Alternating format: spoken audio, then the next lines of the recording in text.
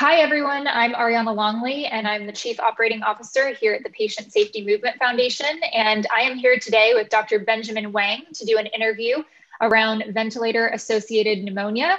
And so we have a great interview set for you all today to learn a little bit about Dr. Wang and also around some of these policy issues that we think that we might be able to achieve. And we hope that you all who are listening in today might have an idea how we can push this forward. And, we know that in order to improve patient safety, we have to get everyone involved. And if you're out there listening and have an idea, put your ideas in the comment box below here on YouTube, send us an email, and get engaged. We really need to think about this in a new way, and really pleased to be with Dr. Wang to get some of his thoughts. So Dr. Wang, thanks for being with us today. It's my pleasure. Thank you so much for the warm introduction, Ariana. And please just call me Benjamin for the sake of personability, please. Sounds good, Benjamin. Well, thanks for being with us. I'd love to just get us started off with, tell us a little bit about yourself and, what made you care about ventilator-associated pneumonia, or what we'll call VAP. So I'm a physician and a biochemist by education and training. But about 10 years ago, I was taking care of patients in the ICU. And a young 19-year-old young lady came under my care. And because she had just given birth and some complications had occurred, she ended up on a ventilator. And my team and I watched this young lady basically get worse on the ventilator. And over the course of the next couple of weeks, catch a pneumonia and ultimately pass away. And something about her, maybe it was the age or the point in which my training, but it didn't seem right to me that these things were happening to patients that were otherwise healthy and young and had, their whole lives to look forward to. And as kind of the junior physician on the team, my job was to go into the literature and see if we could have changed that. And lo and behold, I discovered, hey, wait a minute. She caught ventilator-associated pneumonia because of the device we were using in these patients. And that's kind of an interesting theme along with many of these hospital-acquired infections. They're not because people are sick or they come into the setting necessarily, but they're often device-related. And at that point, I said, somebody should do something about it. If we don't do something about it, more of these kind of stories are going to happen. And I just didn't feel like I could live with myself if I didn't try and do something. So I started a little company to make better devices to prevent those pneumonias. That's awesome, Benjamin. And, I think it just shows how many people out there can make an impact, right? You started off your career in critical care as an MD, and now are taking that knowledge that you learned while in medical school and training to be a physician, and now are turning that into an entrepreneurial project and company that can impact patients. And I think that value of all that knowledge that you have from your training can now really extend much more broadly. Well, I appreciate that. And we do the best we can here at NeVap. Yeah. Good. Well, we're excited to kind of get into VAP as this issue now. And, I love that we started off with this patient example, right? It's all about how this affects people. These aren't just statistics. These are, women, men, Black, white, it really impacts everyone. So anyway, I'd love to kind of get into the second question, which is really, why don't you kind of give for the audience listening in background around VAP as a patient safety issue so they can understand why this is important? Yeah. So the story really starts decades ago when we started to realize when you put a breathing tube into a patient for a longer period of time, the breathing tube is a foreign object that really doesn't belong there. And then when you put them on anesthesia and they can't cough for themselves, the breathing tube will end up being a nidus for infection, which means basically the device causes these infections down the road. We knew decades ago that when you put a breathing tube into a person, their risk of a pneumonia increases 600 to 2,000%.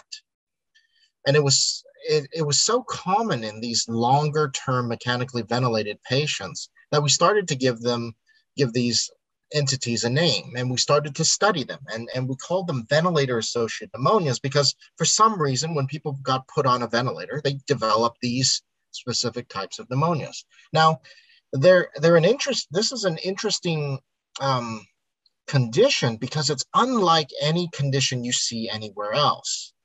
You don't see the types of bacteria and fungus that like to cause these infections in the community. And you don't even see it outside of the ICU. The types of bacteria and the types of infections that are caused in these patients are unique, but they are also very hard to treat, and many times they're antibiotic resistant, just by the nature of the types of bacteria that they grow. So, while we, as physicians, we learn that if somebody comes in from the community, they're likely to have, a handful of these types of infections. The types of infections that you see in the ICU are just dramatically different, difficult to treat, and deadly in many cases. Now, before 2009, the whole world was looking at this and basically saying this is the biggest infection problem we have in the world. You can't provide normal medical care without running into this infection. And it was true. But at the same time, it was very hard to diagnose. Different parts of the world and different institutions had different criteria. And if you weren't looking carefully, you missed it. And patients were worse for wear because, we lacked surveillance. And this was such a big problem that, the United States government, basically the Centers for Medicare and Medi-Cal Services, said, you know what? We can't tolerate these kinds of infections. Hospitals have to do a better job. And so since 2009, they've instituted penalties for having these infections. But what that also did was hospitals, because they couldn't solve this problem, because patients were still coming in with these infections, as a response to those penalties, many hospitals decided to call the infection something else. That was a first kind of a bad thing that happened, because now hospitals were just calling the infection something else, avoiding the penalties, and patients were getting sick, and hospitals weren't doing the job. So the government intervention in this case had quite the opposite effect that had in other places like bloodstream infections and catheter-related infections and IV infections and that such. But for ventilator-associated pneumonia, it had the opposite effect. It pushed the problem under the radar. Now, the CDC and CMS got together and they said, we know this continues to be a problem. We know when we survey the hospital length of stay and the problem, the mortality rate from these ICU patients, that we see from the very outside of it, from 50,000 feet, that nothing has changed. So we have to figure out a way to create better surveillance. So they brought a group of very smart people together, put them in a room and said, come up with a better surveillance criteria. And they created a new surveillance criteria called ventilator-associated events, or VAE. And the idea was the ventilators have these are electronic devices, and they record the settings on the ventilators. So if you want to catch changes in ventilator settings, then you can do that fairly automatically because it's in the medical record. That way, you can hopefully get away from the subjectivity of one doctor calling it one type of pneumonia and another doctor calling another, and a hospital saying, we have a lot less of these infections. And that way, hopefully, the surveillance will get better. So they did this. They brought these people together and they created this definition, but it turns out that years later, researchers started to investigate these definitions and see if they really worked. And it turns out the definition for ventilator-associated events only covers about 12 to 15% of ventilator-associated pneumonias, which means the vast majority of these pneumonias, number one, were not being surveyed, were not being recorded. And instead, we were trying to measure something that had no correlation in terms of cost control or patient safety. So after enough data came out, in 2019, the Center for Medicare and Medi-Cal Services basically said, we're going to do away with this VAE definition in terms of surveillance. So hospitals don't even have to survey or report the number of VAEs they are seeing. Now you can imagine that's probably not good if you have no surveillance or reporting requirements for hospitals to do this. All the while, patients are the ones that are the ones dying and suffering from these conditions. Now, not all the hospitals listened during the pandemic, and actually, the CDC came out with a report about 2 weeks ago that showed the incidence of VAE that was reported to the CDC from 1,400 hospitals during the pandemic increased every quarter for 2020, sometimes by as much as 45%. Now, we knew these criteria were not good. People were not very honest about reporting them. But what we are seeing in terms of ventilator-associated pneumonia, that it is one of the leading causes of sepsis and death in COVID patients. And when we look across the pond at our counterparts in Europe, they're seeing rates of ventilator-associated pneumonia in COVID patients that are 45, 50%, and responsible for an additional average stay of 2 to 3 weeks. So if you're wondering why this is a big problem, it's because this is the reason why hospitals are doing so poorly during the pandemic. If we could get people off the ventilator sooner and healthier, we'd be in a completely different situation with the pandemic today.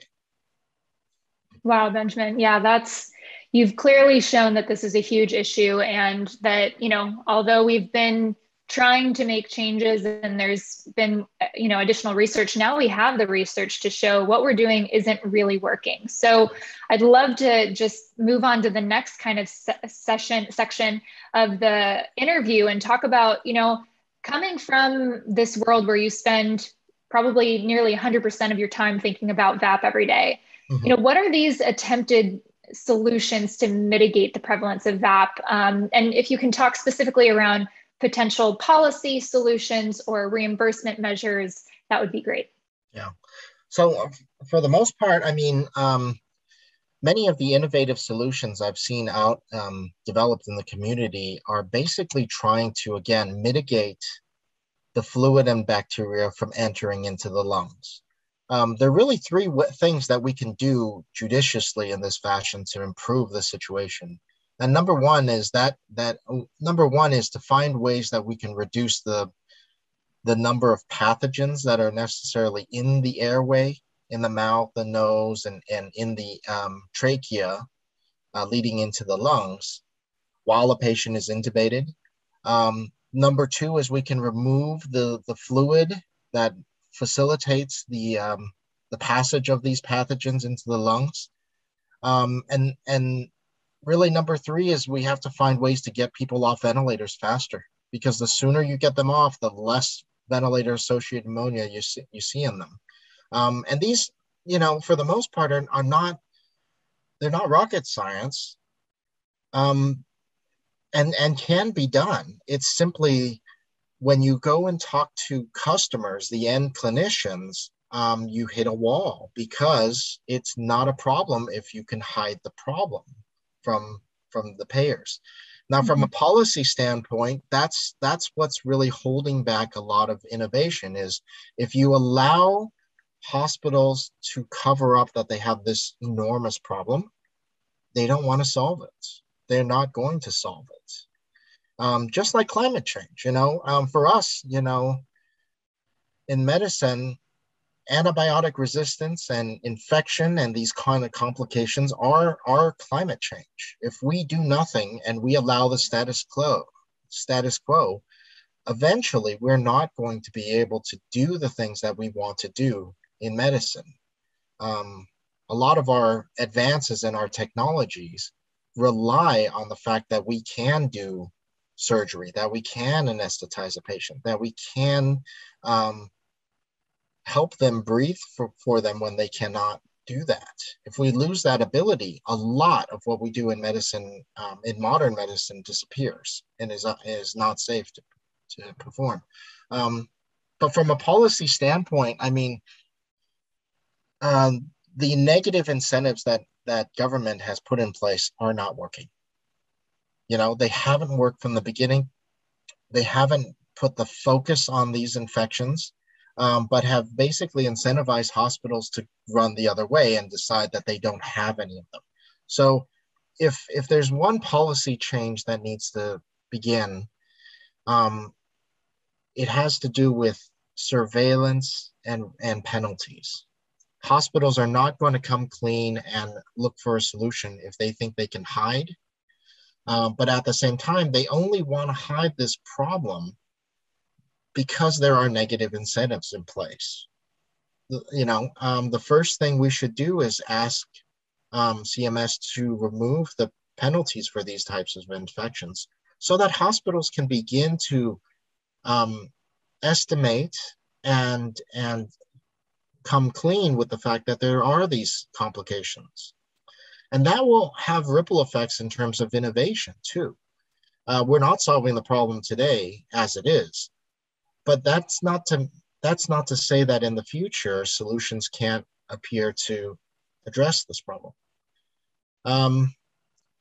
If it's necessary to do better surveillance, the key with ventilator-associated pneumonia and some of these other hospital-acquired infections is the fact that they are unlike things that we see in the community.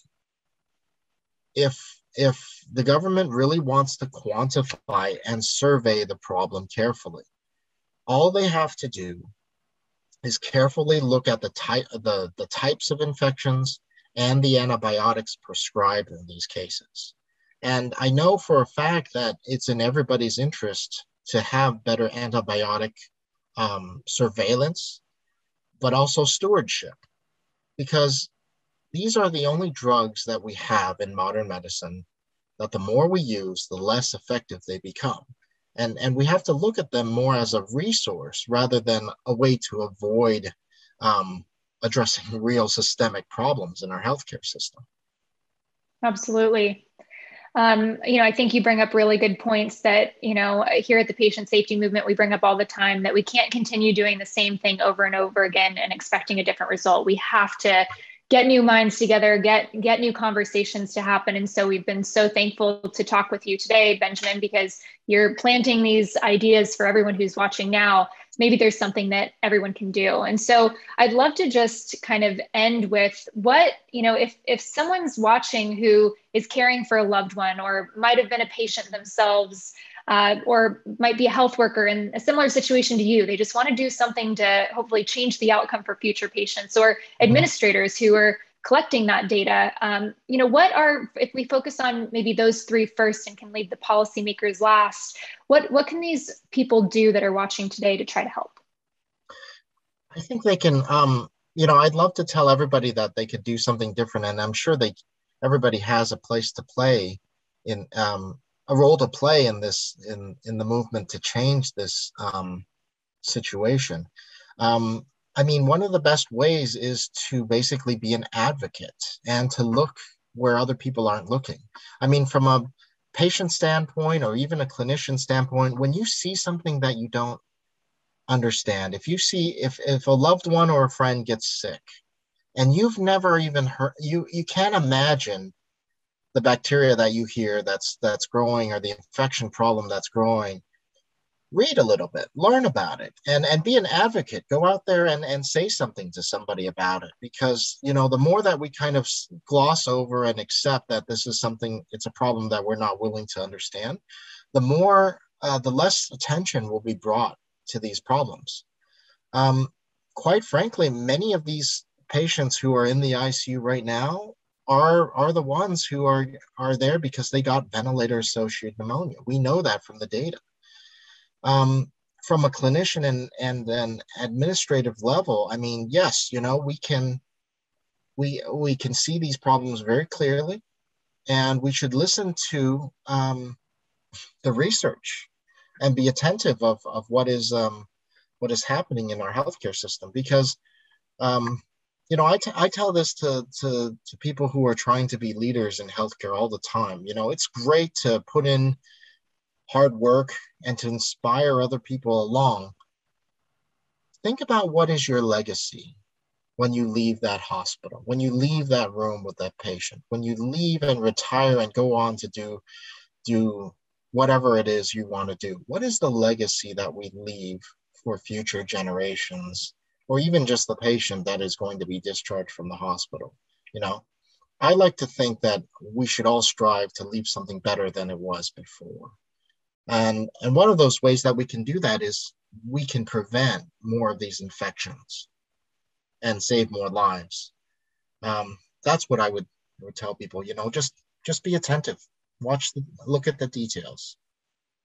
Yeah, I love that. And, you know, when I think about hopefully people from the public seeing this video, it's the speak up, listen, and observe and ask those questions. I think there's still so much work we all have to do to make sure that patients and their family members know that they can speak up and ask those questions. And if they don't understand something, that it's okay. And you know, step back a bit and ask that provider, you know, hey, use language I can understand.